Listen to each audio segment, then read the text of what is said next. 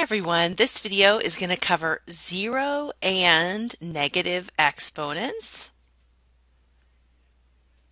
Okay, so let's look at zero exponents. We've looked at the division rule in most classes by now. So with exponents, the rule of division is that you subtract the exponents. So if you think of something like I have x squared over x squared as a fraction, you know that they're the same thing, so when they divide into each other, they give you 1. Well, if we follow the rules of subtracting the exponents, then you'd get a 0, which makes the answer still going to become a 1. That's kind of the idea of where this zero exponent rule comes from. So really, it's anything to the 0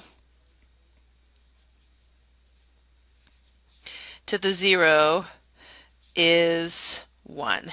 And let me give you some examples of what I mean by anything to the 0 power is 1. So let's say we just have x to the 0 power. That just is going to equal 1. Okay, so that's our rule. If we look at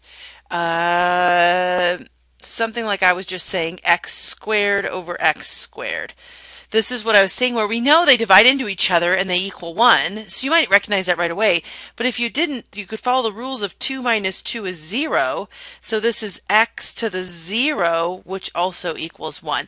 And that's where this idea of something to the 0 power equals 1 comes from, is division. And so that's, where we get it. I can make you, though, anything to the 0 power. It can be ugly. 2y squared x to the third, all to the 0. What is this going to equal? 1. Doesn't matter what it is. If you have anything to the 0 power, it equals 1. So that's our 0 power rules, or rule, I should say. Let's look at the negative exponents.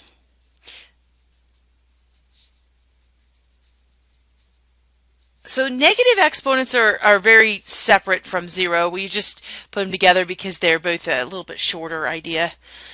Okay, so the biggest thing with negative exponents is you aren't allowed a negative exponent, so you can't put in an answer with a negative exponent unless you're doing scientific notation. Then they let you. That's about the only place. Otherwise, they want you to get rid of it.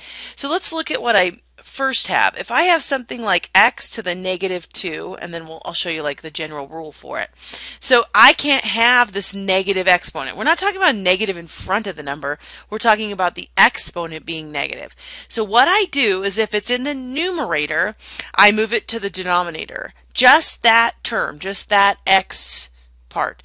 If it's in the denominator, you move it to the numerator. So you're kind of switching where it's at, and you're keeping the number on the exponent, but just taking the negative off. So this one is already in the numerator, so it's going to become 1 over x squared without the negative, and so it moved from the numerator to the denominator, and it lost the negative in that process.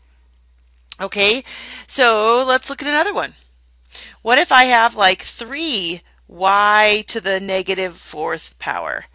So what has a negative exponent? Only the y. The 3 is its own number. Remember, when we write them next to each other, we're being lazy, and there really should be a time symbol between each number or letter or term. So what we really want to do for this one is we're going to keep the 3 in the numerator because it doesn't have a negative exponent, but we'll take that y and we'll move it down, and it's going to lose the negative exponent but keep the number, so it becomes y to the 4th down in the denominator. So what if I had, I don't know, 4 over x to the negative 3rd power? So if I have 4 over x negative 3rd, so now the negative's in the denominator, which isn't as common unless I'm doing this homework. We want to move that up. Okay, so the 4 doesn't have a negative, so the 4 stays where it's at, and the x is now going to join it and become 4x to the 3rd, and we could put it over 1 because we moved everything up. We can leave a 1, kind of a placeholder like we did here, but we don't have to write the 1 when it's in the denominator. We have to write it if it's in the numerator. So if everything moves, you have to leave a 1, and it's just a placeholder. Or, you think about well, anyway, just think of it as, I guess, a placeholder. Okay, let's see. What if I had, I'm going to do one more. What if I had something like 3x to the fourth, y to the third, all to the negative 2 power? So something like this. What this is saying is this whole thing is to the negative 2 power, so you have to flip the whole thing over and then take each one to the second power. So this is actually going to become 1 over 3x to the fourth, y to the third squared. And then the rule with a square on the outside is that you times it by the exponents inside.